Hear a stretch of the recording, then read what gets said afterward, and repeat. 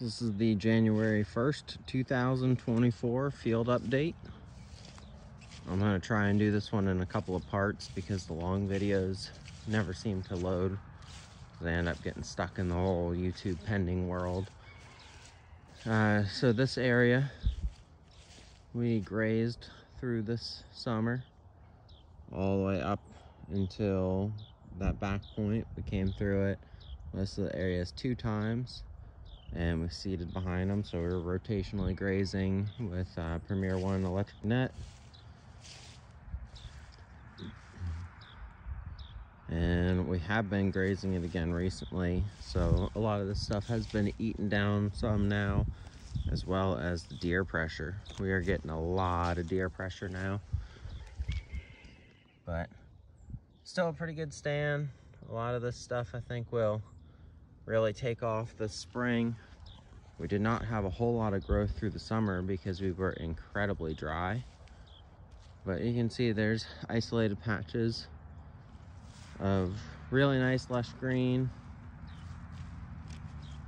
And then as we get into some of the other areas, there's certainly a lot less, but some of the oats and barley are popping up in there.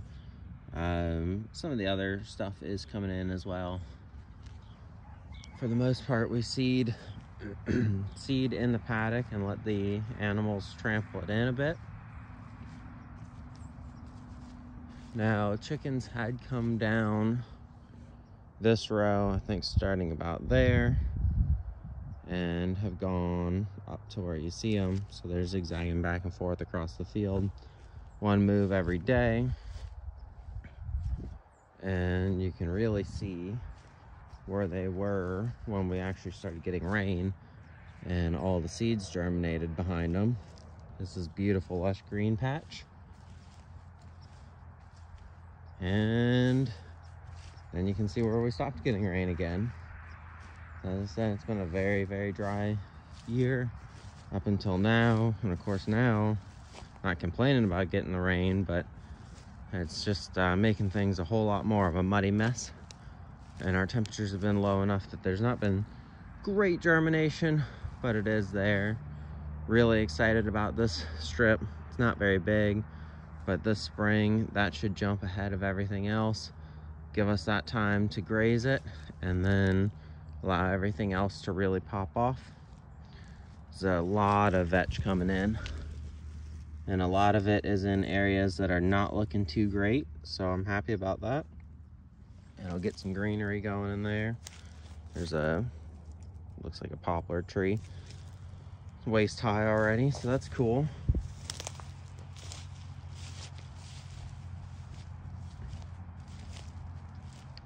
A lot of broom sedge, a lot of dog fennel.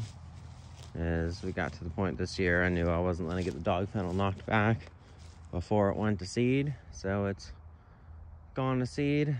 It's doing its thing. Bittersweet about that, obviously, is the seed bank was already here, so it's been coming up on its own pretty heavily. I don't know how big of an impact it would have been getting rid of the seed, but never know now. I'm gonna let it sit up here through most of the winter. And what that's doing is it's offering us some windbreak, offering some animal habitat, and really slowing down the water flow a good bit. I've noticed a massive reduction in runoff from the field versus when we first took over, and it was bare ground from being row cropped. And now you actually can hear it when you're outside after a rain. You can hear the water starting to trickle in some of these areas where it's kind of percolating through all the wormholes and everything. So that's been really exciting.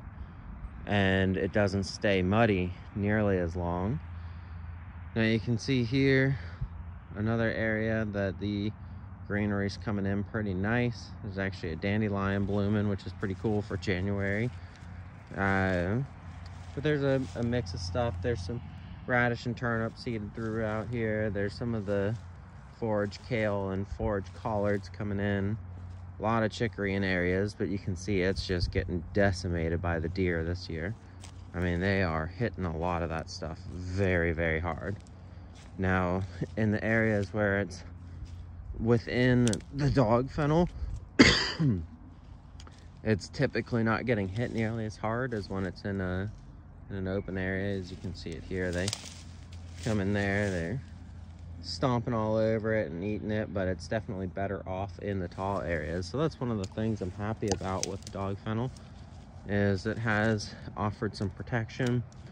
And then, weather dependent, I'll get in here and do some pretty aggressive mowing when we start to get to the end of the season. I'll blow seed in first, and then get the mower out, or the bush hog, and knock the good majority of it down.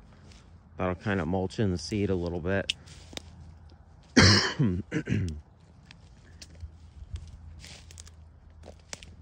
Now, the cool season grasses did not take off in a lot of areas, and I believe that's just because we were so dry when they should have been taken off that a lot of the stuff did not germinate. But it's there, and we'll get a fair amount more down come springtime, and try and get some stuff established ahead of where we're grazing, as well as where we are currently grazing. So as we get up to this front portion, this area was naturally a very wet area, and planted a lot of willow trees through here. There's actually one right here that's quite large now. This was planted not as a small whip, but as about a 3-foot tree, and it's probably 8 feet tall now. But this area was a very wet area, a lot of runoff through it, and a lot of standing water. And the broom sedge and dog fennel have both done a lot higher densities through here, it seems. They're tall, but it's also a very high density of the actual plant. And then we do have an area right up here that was almost all broom sedge. And I unrolled a really crappy round bale into it. I didn't ever graze over that or anything, but just left the round bale sprawled out, and I don't know, it seems to maybe be doing something, maybe not. It's hard to really say. Is you know, that was when was that? That was June. And so there hasn't been a whole lot of activity on it, but we'll see what happens in the future with that. I had thrown seed into it. Some of the stuff had taken off, but you can see a large amount of broom sedge here. I'm not sure how